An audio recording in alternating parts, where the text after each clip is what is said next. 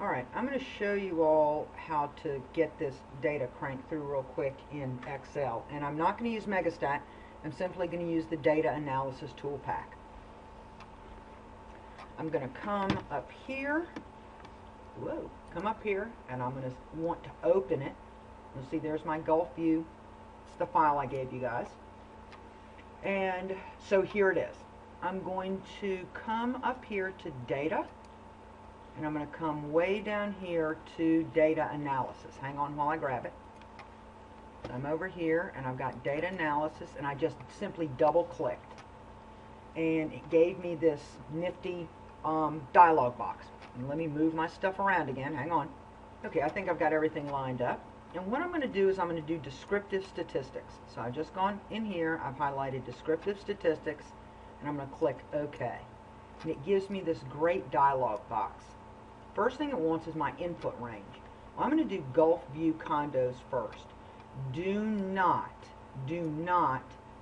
highlight that cell. All I want are list price, sales price, days to sell. And I'm going to go all the way down until I've got them all.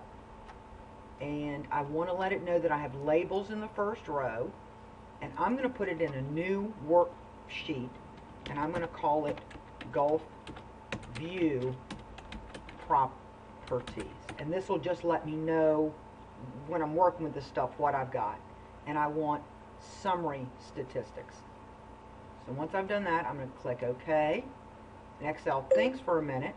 And you can see what it's done for me. It's come down here. It's come down here, and it's, remember where I typed in Gulf View Properties? It's named excuse me, it's named this worksheet for me. Data, that's where I had my original data. If I clicked, you'd see there's my underlying data, but now this is Gulf View Properties. So what do I have? I have all the mean, median, everything for list price. I have it for sales price. I have it for days to sell.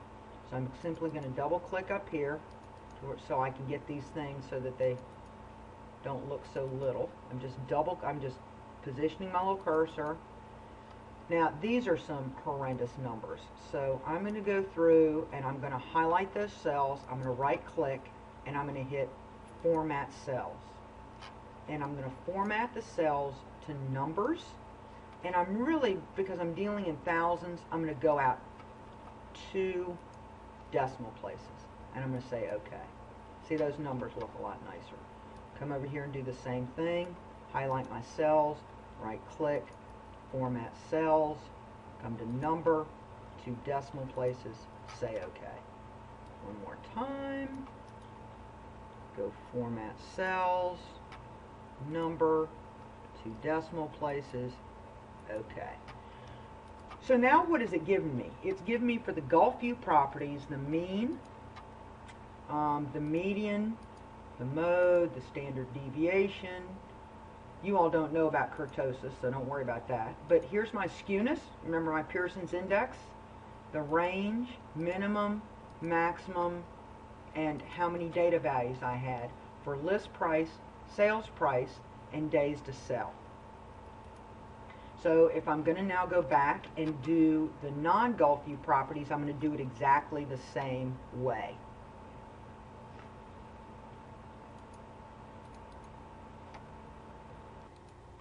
So again, I've done the same thing. I just went up and clicked on the double-clicked on the Data Analysis tab. I've gone to Descriptive Statistics, and now I'm going to click OK. Except this time, I'm just going to back through this, because this time what I want is I want non-Gulf View. So I'm going to highlight those. I'm going to make sure on my new worksheet, I'm going to say non-Gulf View Properties. Got my summary statistics. I'm going to click OK. Excel is going to think for a second, same way it did before. And now what it gives me is all of the same information, except now for the non-Gulf View Properties. So I'm going to go through exactly the same way I did before, and I'm going to format them. I'm going to make them a number, 2 decimal places, blah, blah, blah. So this gives you your underlying numbers. And it's going to be up to you all which ones you use or don't use, but you can obviously already see something different here. Look at the difference in the skewness. List price and sales price are pretty okay, but skewness 1.36 compared to 0.30. What do you know? What does that tell you? What kind of information does that give you? So this is just fundamentally running through, cranking this Excel data through the data analysis tab. I'm going to see if I can do a little bit of something for you on some of these charts as well. So hope this helps.